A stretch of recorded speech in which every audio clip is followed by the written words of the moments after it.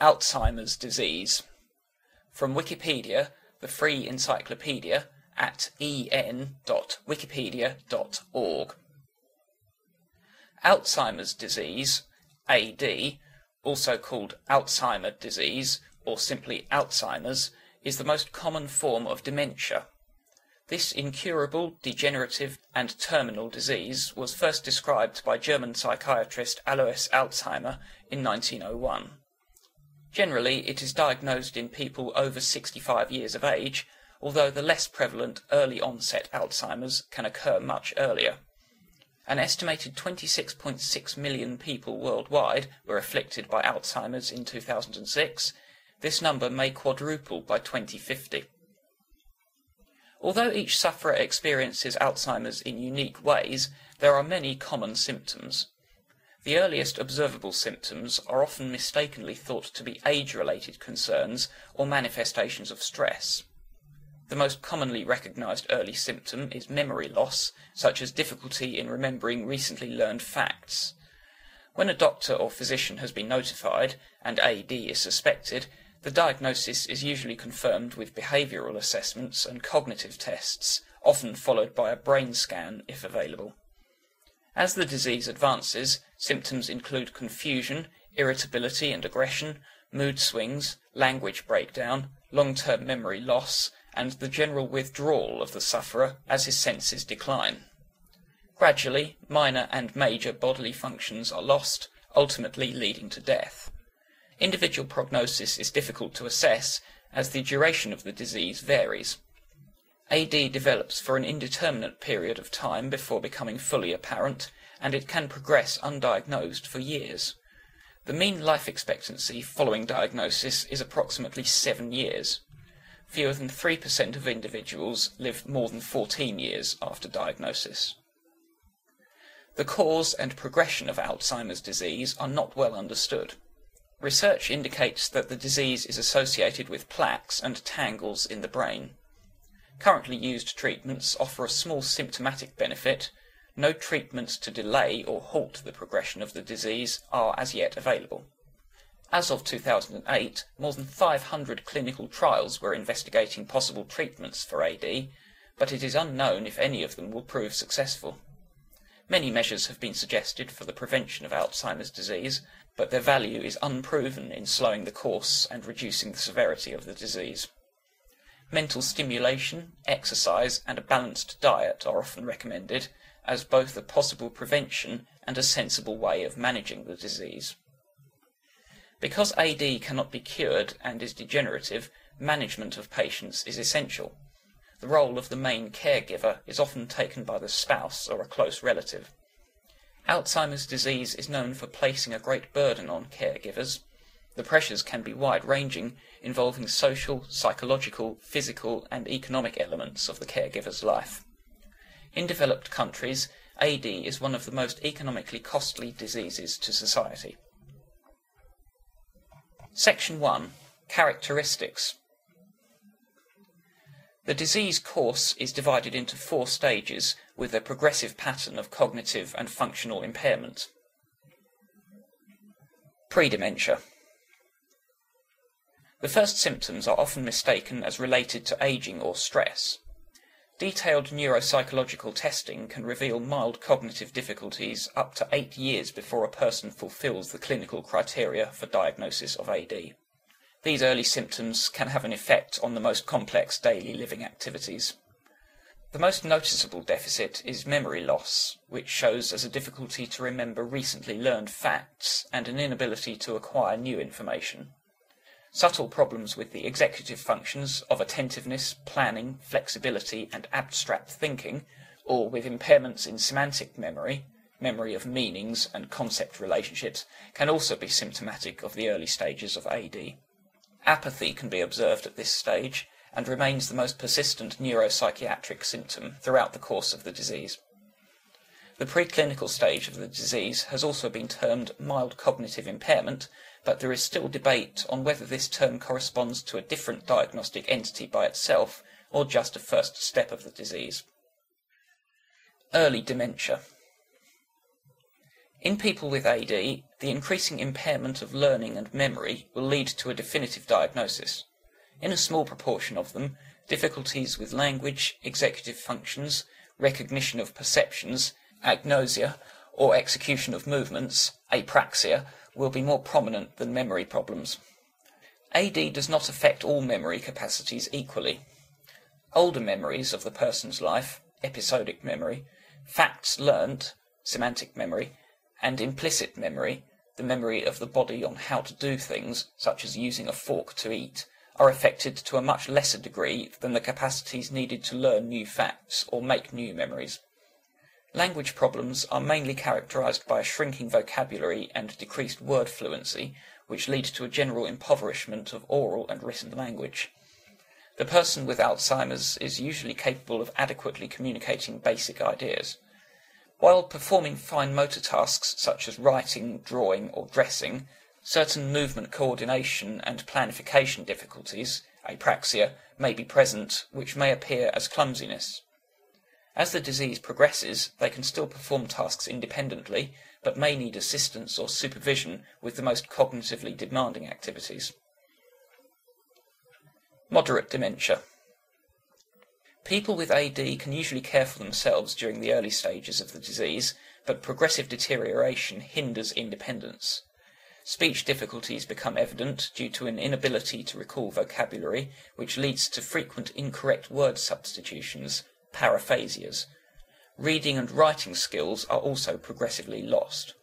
Complex motor sequences become less coordinated as time passes, reducing the ability to perform most normal daily living activities. During this phase, memory problems worsen and the person may not recognize close relatives. Long-term memory, which was previously left intact, becomes impaired. At this stage, behavior changes are more prevalent. Common neuropsychiatric manifestations are wandering, sundowning, irritability, and labile affect, leading to crying, outbursts of unpremeditated aggression, or resistance to caregiving. Approximately 30% of the patients also develop illusionary misidentifications and other delusional symptoms. Urinary incontinence can develop. These symptoms create stress for relatives and caregivers, which can be reduced by moving the person from home care to other long-term care facilities. Advanced dementia. During this last stage of AD, the patient is completely dependent upon caregivers. Language is reduced to simple phrases or even single words, eventually leading to complete loss of speech. Despite the loss of verbal language abilities, they can receive and return emotional signals. Although aggressiveness can still be present, extreme apathy and exhaustion are much more common results. Patients will ultimately not be able to perform even the most simple tasks without assistance. Muscle mass and mobility will deteriorate to the point where they are bedridden, and they will also lose the ability to feed themselves. Death occurs from some external factor such as pressure ulcers or pneumonia, and not from the disease itself. Section 2. Pathophysiology. See also the main article entitled Biochemistry of Alzheimer's Disease. Neuropathology. Alzheimer's disease is characterized by loss of neurons and synapses in the cerebral cortex and certain subcortical regions. This loss results in gross atrophy of the affected regions, including degeneration in the temporal lobe and parietal lobe and parts of the frontal cortex. Both amyloid plaques and neurofibrillary tangles are clearly visible by microscopy in brains of those afflicted by AD. Plaques are dense, mostly insoluble deposits of amyloid beta protein and cellular material outside and around neurons. They continue to grow into insoluble twisted fibers within the nerve cell, often called tangles. Although many older individuals develop some plaques and tangles as a consequence of aging, the brains of AD patients have a greater number of them in specific brain regions, such as the temporal lobe. Biochemistry. Alzheimer's disease has been identified as a protein misfolding disease, proteopathy, due to the accumulation of abnormally folded A-beta and tau proteins in the brain. Plaques are made up of small peptides, 39 to 43 amino acids in length, called beta amyloid, also written as A-beta, or capital A, capital beta. Beta amyloid is a fragment from a larger protein called amyloid precursor protein, APP, a transmembrane protein that penetrates through the neuron's membrane. APP is critical to neuron growth, survival, and post-injury repair. In Alzheimer's disease, an unknown process causes APP to be divided into smaller fragments by enzymes through proteolysis. One of these fragments is fibrils of beta amyloid, which form clumps that deposit outside neurons in dense formations known as senile plaques. AD is also considered a tauopathy due to abnormal aggregation of the tau protein. Healthy neurons have a cytoskeleton, an internal support structure partly made up of structures called microtubules. These microtubules act like tracks, guiding nutrients and molecules from the body of the cell to the ends of the axon and back. A protein called tau stabilizes the microtubules when phosphorylated and is therefore called a microtubule-associated protein. In AD, tau undergoes chemical changes, becoming hyperphosphorylated. It then begins to pair with other threads, creating neurofibrillary tangles and disintegrating the neuron's transport system. Disease mechanism. Exactly how production and aggregation of the beta amyloid peptide plays a key role in AD has not been elucidated. The traditional formulation of the amyloid hypothesis points to the accumulation of beta amyloid peptides as the central event triggering neuron degeneration. Accumulation of aggregated amyloid fibrils, which are believed to be the toxic form of the protein responsible for disrupting the cell's calcium-ion homeostasis, induces programmed cell death, apoptosis. It is also known that A-beta selectively builds up in the mitochondria in the cells of Alzheimer's affected brains, and it also inhibits certain enzyme functions and the utilization of glucose by neurons. Various inflammatory processes and cytokines may also have a role in the pathology of Alzheimer's disease. Inflammation is a general marker of tissue damage in any disease and may be either secondary to tissue damage in AD or a marker of an immunological response. Genetics. While the rare early-onset form of Alzheimer's disease is mainly explained by mutations in 3 genes, the most common form has yet to be explained by a purely genetic model. The APOE gene is the strongest genetic risk factor for Alzheimer's discovered so far, but its presence is far from explaining all occurrences of the disease. Less than 10% of AD cases occurring before 60 years of age are due to autosomal dominant, familial mutations, which represent less than 0.01% of all cases. These mutations have been discovered in 3 different genes: amyloid precursor protein, APP, and presenilins 1 and 2. Most mutations in the APP and presenilin genes increase the production of a small protein called A-beta 42, which is the main component of senile plaques. Most cases of Alzheimer's disease do not exhibit familial inheritance, but genes may act as risk factors. The best known genetic risk factor is the inheritance of the epsilon 4 allele of the apolipoprotein E, APOE. This gene is regarded as a risk factor for development of up to 50% of late-onset sporadic Alzheimer's. Genetic experts agree that other genes act as risk factors or have protective effects that influence the development of late-onset Alzheimer's disease. Over 400 genes have been tested for association with late-onset sporadic AD. An example is a gene variation of reelin, which may contribute to Alzheimer's risk in women. Section 3. Causes. 3 major competing hypotheses exist to explain the cause of the disease. The oldest, on which most currently available drug therapies are based, is the cholinergic hypothesis, and suggests that AD is due to reduced synthesis of the neurotransmitter acetylcholine. The cholinergic hypothesis has not maintained widespread support due to the reduced efficacy of medications that treat acetylcholine deficiency, although cholinergic effects have been proposed to initiate large-scale aggregation, leading to generalized neuroinflammation. The amyloid hypothesis was proposed in 1991. Here, amyloid beta deposits are postulated to be the causative factor in the disease. It is a compelling theory because the gene for the amyloid beta precursor, APP, is located on chromosome 21, and people with trisomy 21, Down syndrome, who thus have an extra gene copy, almost universally exhibit AD by 40 years of age. Also, APOE4, the major genetic risk factor for AD, leads to excess amyloid build-up in the brain before AD symptoms arise. Thus, A-beta deposition precedes clinical AD. Further evidence comes from the finding that transgenic mice, which solely express a mutant human APP gene, develop fibrillar amyloid plaques. An experimental vaccine was found to clear the amyloid plaques, but it did not have any significant effect on dementia. Deposition of amyloid plaques does not correlate well with neuron loss. This observation supports the tau hypothesis, the idea that tau protein abnormalities initiate the disease cascade. In this model, hyperphosphorylated tau begins to pair with other threads of tau. Eventually, they form neurofibrillary tangles inside nerve cell bodies. When this occurs, the microtubules disintegrate, collapsing the neuron's transport system. This may result first in malfunctions in biochemical communication between neurons, and later in the death of the cells. Section 4. Diagnosis.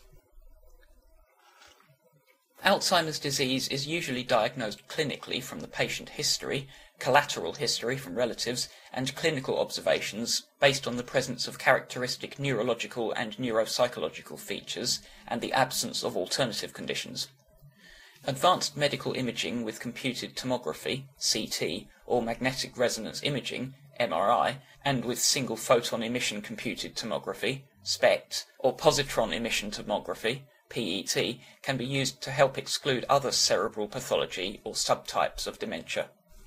Assessment of intellectual functioning, including memory testing, can further characterize the state of the disease. Medical organizations have created diagnostic criteria to ease and standardize the diagnostic process for practicing physicians. Sometimes the diagnosis can be confirmed or made at post-mortem when brain material is available and can be examined histologically. Diagnostic criteria. The National Institute of Neurological and Communicative Disorders and Stroke and the Alzheimer's Disease and Related Disorders Association, now known as the Alzheimer's Association, established the most commonly used diagnostic criteria for Alzheimer's disease. These criteria require that the presence of cognitive impairment and a suspected dementia syndrome be confirmed by neuropsychological testing for a clinical diagnosis of possible or probable AD. A histopathologic confirmation, including a microscopic examination of brain tissue, is required for a definitive diagnosis. Good statistical reliability and validity have been shown between the diagnostic criteria and definitive histopathological confirmation. 8 cognitive domains are most commonly impaired in AD: memory, language, perceptual skills, attention, constructive abilities, orientation, problem-solving, and functional abilities. These domains are equivalent to the NIN-CDS-ADRDA Alzheimer's criteria, as listed in the Diagnostic and Statistical Manual of Mental Disorders, DSM-4-TR, published by the American Psychiatric Association. Diagnostic tools. Neuropsychological screening tests, such as the Mini Mental State Examination, MMSE, are widely used to evaluate the cognitive impairments needed for diagnosis. More comprehensive test arrays are necessary for high reliability of results, particularly in the earliest stages of the disease. Neurological examination in early AD will usually provide normal results, except for obvious cognitive impairment, which may not differ from standard dementia. Further neurological examinations are crucial in the differential diagnosis of AD and other diseases. Interviews with family members are also utilized in the assessment of the disease. Caregivers can supply important information on the daily living abilities, as well as on the decrease over time of the person's mental function. A caregiver's viewpoint is particularly important, since a person with AD is commonly unaware of his own deficits. Many times, families also have difficulties in the detection of initial dementia symptoms, and may not communicate accurate information to a physician. Supplemental testing provides extra information on some features of the disease, or is used to rule out other diagnoses. Blood tests can identify other causes for dementia than AD, causes which may, in rare cases, be reversible. Psychological tests for depression are employed, since depression can either be concurrent with AD or be the cause of cognitive impairment. When available as a diagnostic tool, SPECT and PET neuroimaging are used to confirm a diagnosis of Alzheimer's in conjunction with evaluations involving mental status examination. The ability of SPECT to differentiate Alzheimer's disease from other possible causes in somebody already known to be suffering from dementia appears to be superior to attempts to diagnose by mental testing and history. A new technique known as PIB-PET has been developed for directly and clearly imaging beta-amyloid deposits in vivo using a tracer that binds selectively to the A-beta deposits. Another recent objective marker of the disease is the analysis of cerebrospinal fluid for amyloid beta or tau proteins. Both advances have led to the proposal of new diagnostic criteria. Section 5. Prevention. Global studies of measures to prevent or delay the onset of AD have had contradictory results, have not proven causal relationships between risk factors and the disease, or have been attributed to secondary effects. There appear to be no definitive measures to prevent the onset of AD. Different epidemiological studies have proposed relationships between certain modifiable factors, such as diet, cardiovascular risk, pharmaceutical products, or intellectual activities, among others, and a population's likelihood of developing AD. Only further research, including clinical trials, will reveal whether, in fact, these factors can help prevent AD. The components of a Mediterranean diet, which include fruit and vegetables, bread, wheat and other cereals, olive oil, fish and red wine, may all individually or together reduce the risk and course of Alzheimer's disease. Different vitamins, such as B12, B3, C or folic acid, have appeared to be related to a reduced risk of AD, but other studies indicate that they do not have any significant effect on the onset or course of the disease, and may have important secondary effects. Curcumin in curry has shown some effectiveness in preventing brain damage in mouse models. Although cardiovascular risk factors, such as hypercholesterolemia, hypertension, diabetes and smoking, are associated with a higher risk of onset and course of AD, statins, which are cholesterol-lowering drugs, have not been effective in preventing or improving the course of the disease. However, long-term usage of non-steroidal anti-inflammatory drugs, NSAIDs, is associated with a reduced likelihood of developing AD in some individuals.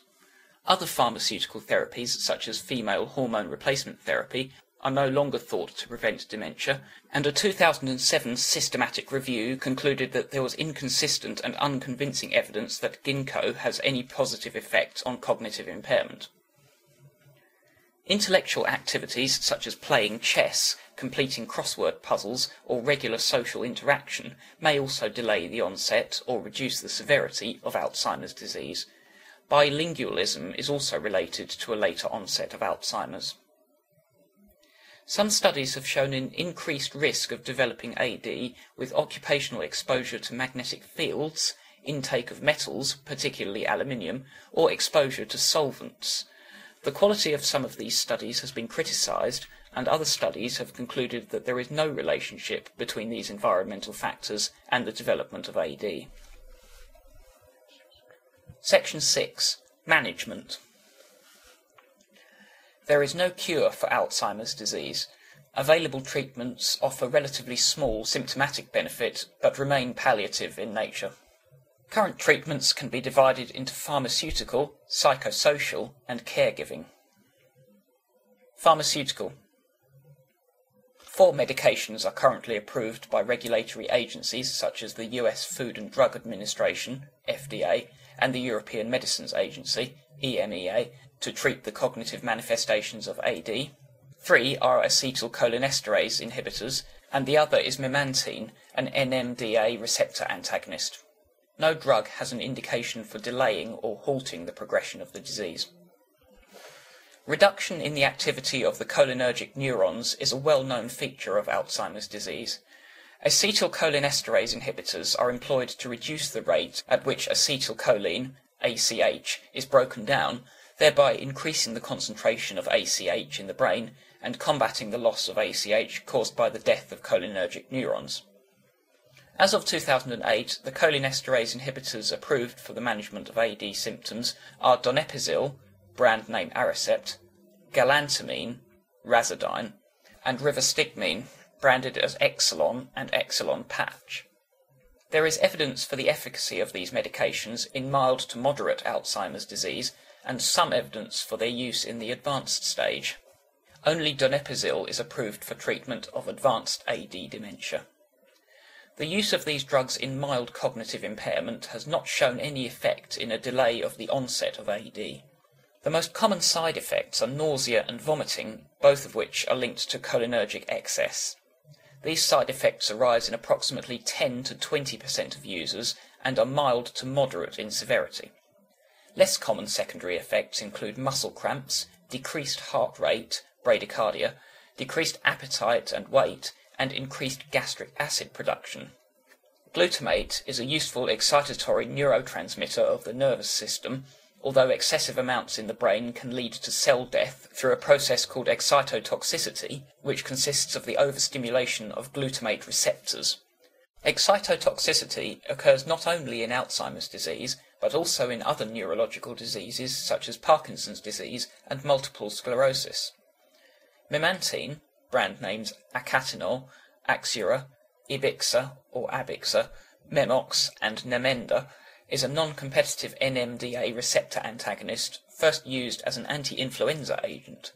It acts on the glutamatergic system by blocking NMDA receptors and inhibiting their overstimulation by glutamate. Memantine has been shown to be moderately efficacious in the treatment of moderate to severe Alzheimer's disease. Its effects in the initial stages of AD are unknown. Reported adverse effects with memantine are infrequent and mild, including hallucinations, confusion, dizziness, headache, and fatigue.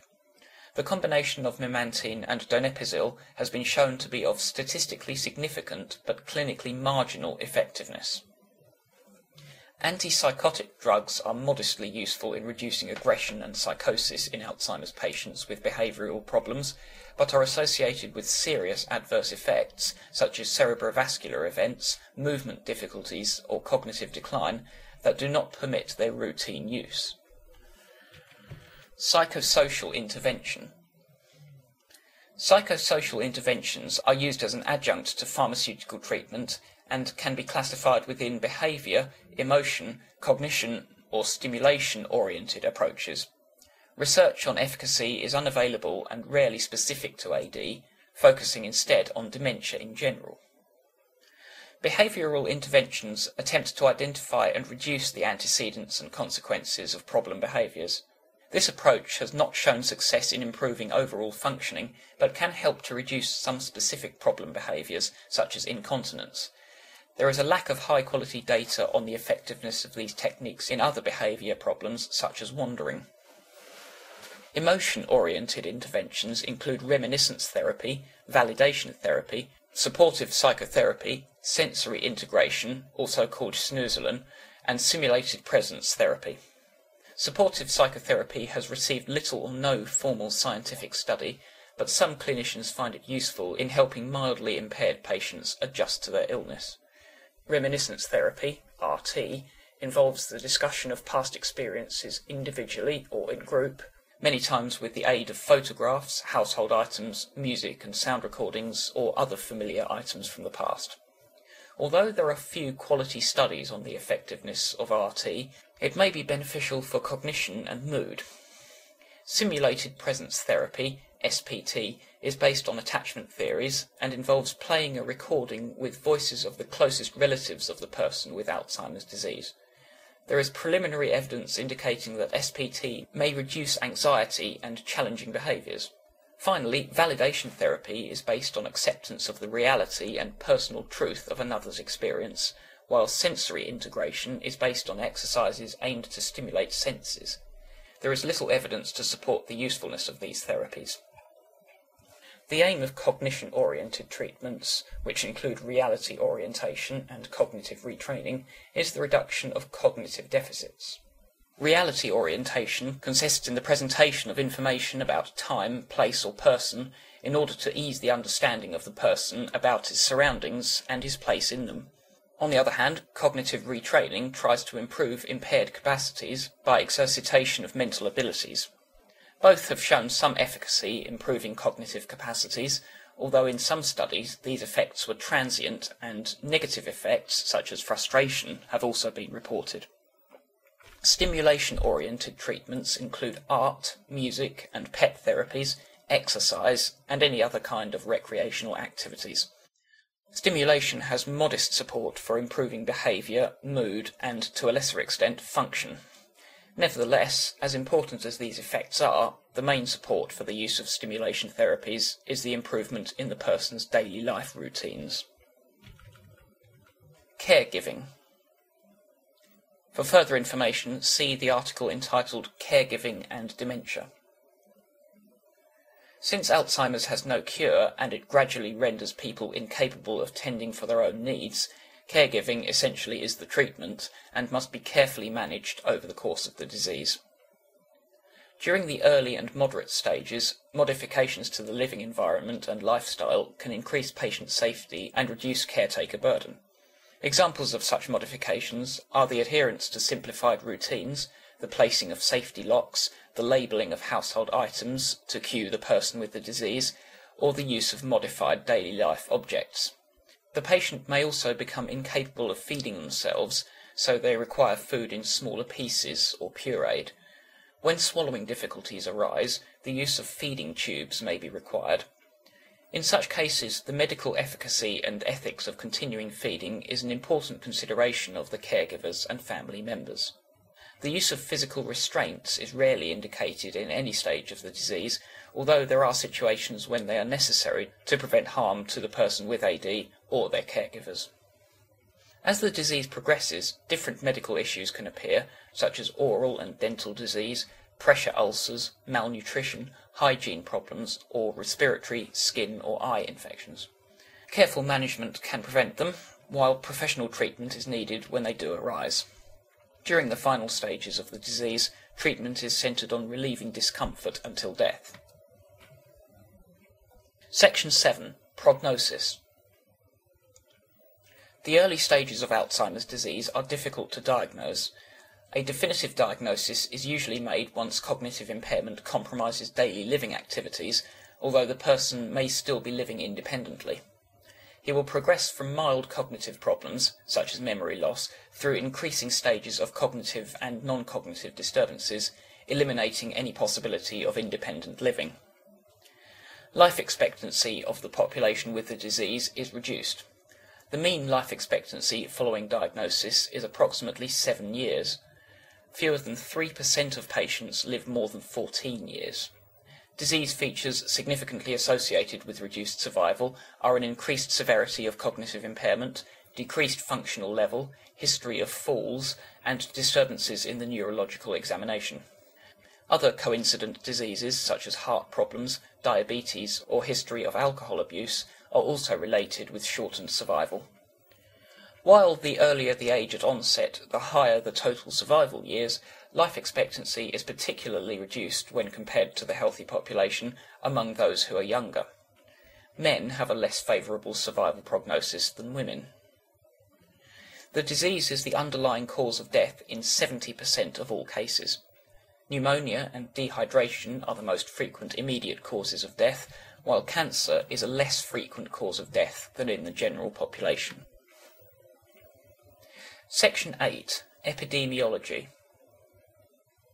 Two main measures are used in epidemiological studies: incidence and prevalence. Incidence is the number of new cases per unit of person time at risk, usually number of new cases per 1,000 person years, while prevalence is the total number of cases of the disease in the population at a given time. Regarding incidence, cohort longitudinal studies where a disease-free population is followed over the years, provide rates between 10 to 15 per 1,000 person years for all dementias and 5 to 8 for AD, which means that half of new dementia cases each year are AD. Advancing age is a primary risk factor for the disease, and incidence rates are not equal for all ages. Every 5 years after the age of 65, the risk of acquiring the disease approximately doubles, increasing from 3 to as much as 69 per 1,000 person years. There are also sex differences in the incidence rates, women having a higher risk of developing AD, particularly in the population older than 85. Prevalence of AD in populations is dependent upon different factors, including incidence and survival. Since the incidence of AD increases with age, it is particularly important to include the mean age of the population of interest. In the United States, Alzheimer prevalence was estimated to be 1.6% in the year 2000, both overall and in the 65 to 74 age group, with the rate increasing to 19% in the 75 to 84 group and to 42% in the greater than 84 group. Prevalence rates in less developed countries are lower.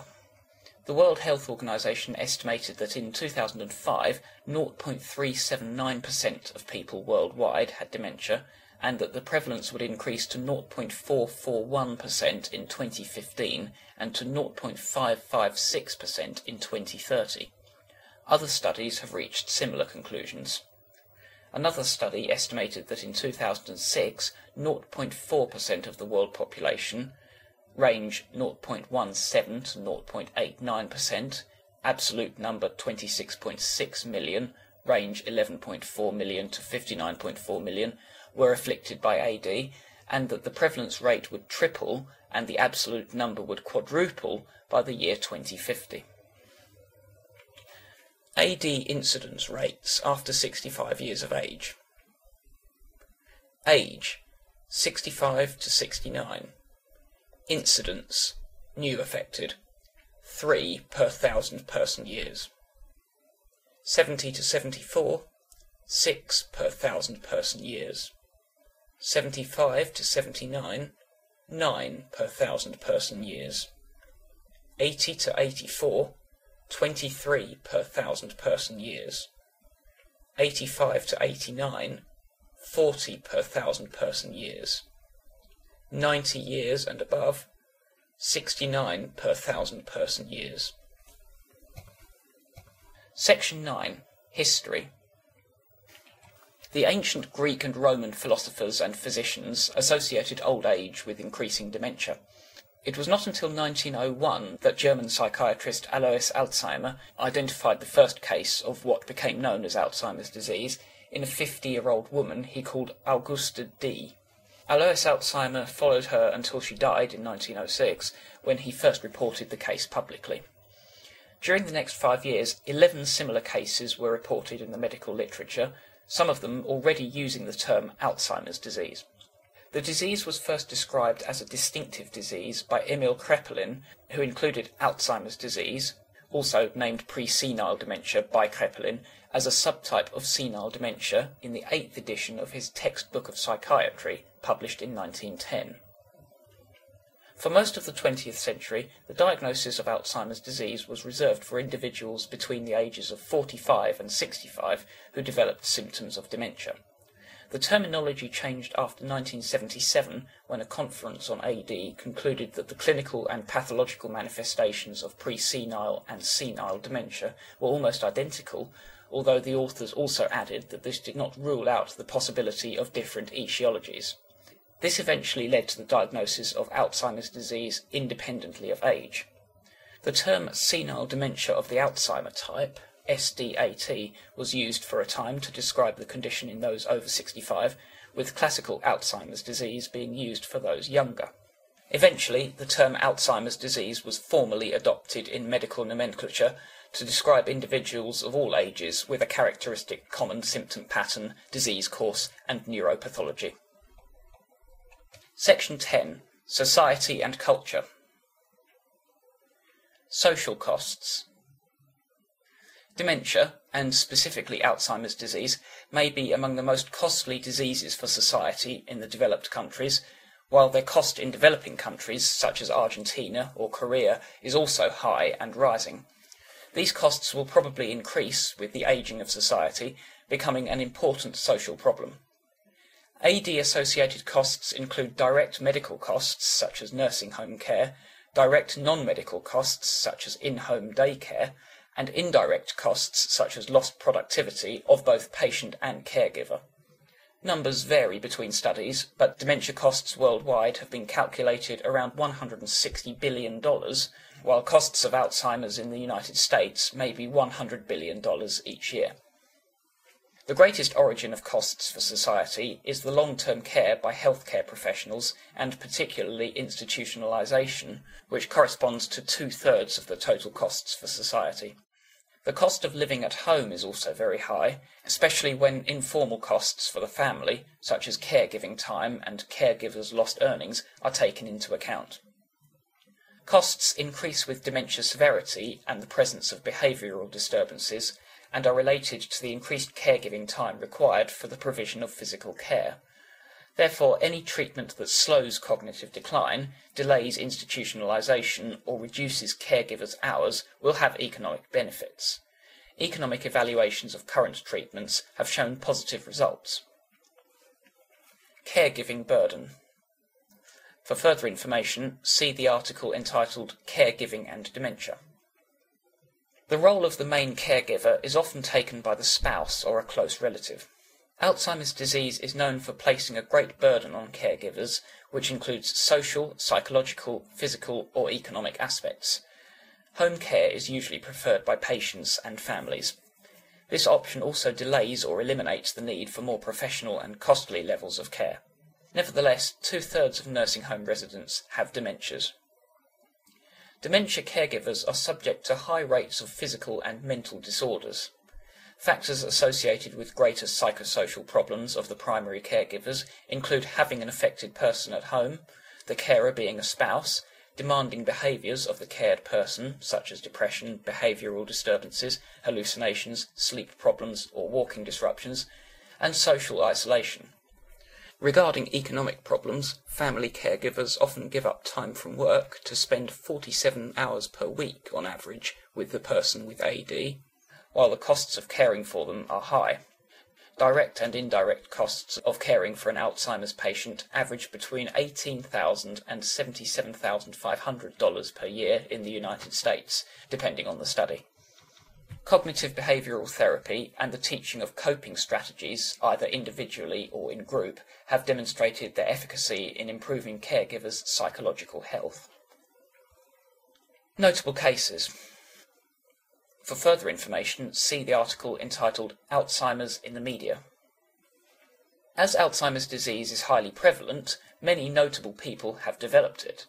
Well-known examples are former United States President Ronald Reagan and Irish writer Iris Murdoch, both of whom were the subjects of scientific articles examining how their cognitive capacities deteriorated with the disease.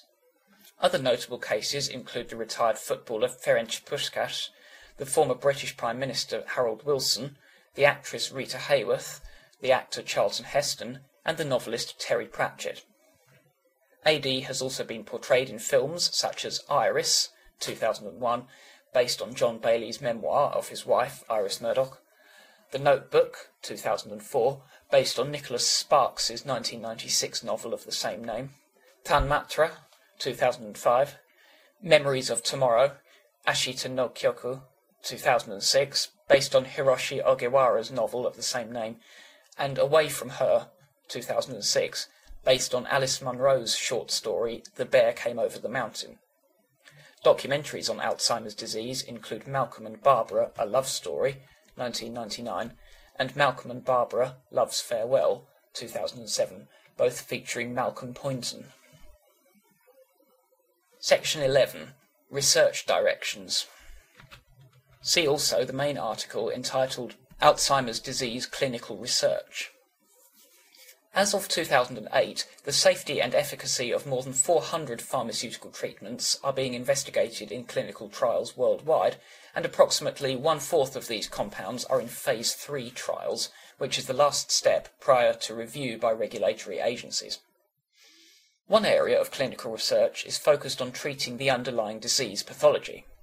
Reduction of amyloid beta levels is a common target of compounds under investigation. Immunotherapy or vaccination for the amyloid protein is one treatment modality under study. Unlike preventative vaccination, the putative therapy would be used to treat people already diagnosed. It is based on the concept of training the immune system to recognize, attack, and reverse deposition of amyloid, thereby altering the course of the disease. An example of such a vaccine under investigation was ACC-001, although the trials were suspended in 2008. Similar agents are bapineuzumab, an antibody designed as identical to the naturally induced anti-amyloid antibody, and MPC-7869, a selective amyloid beta-42 lowering agent. Other approaches are neuroprotective agents, such as AL108, and metal protein interaction attenuation agents, such as PBT2. A TNF-alpha receptor fusion protein, etanercept, has shown encouraging results. In 2008, two separate clinical trials showed positive results in modifying the course of disease in mild to moderate AD with methylthioninium chloride, trade name Remba, a drug that inhibits tau aggregation, and dimebon, an antihistamine. This sound file and all text in the article are licensed under the GNU Free Documentation License, available at www.gnu.org/copyleft/FDL.html.